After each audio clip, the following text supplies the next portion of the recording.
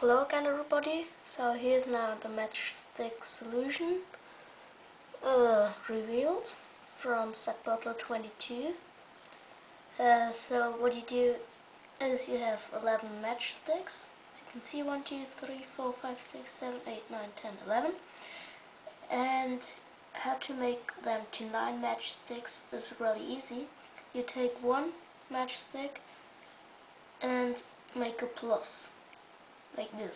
So you have 1, 2, 3, 4 plus 1, 2, 3, 4, 5 is 9.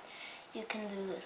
1 plus 8 is 9, or you can do 2 plus 7 is 9. You can do this anywhere where you like. You can do 8 plus 1 or something like that. This doesn't matter.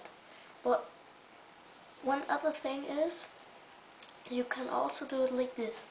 Because Setbutler said we can't take matchsticks away, but he didn't say that we can't matchsticks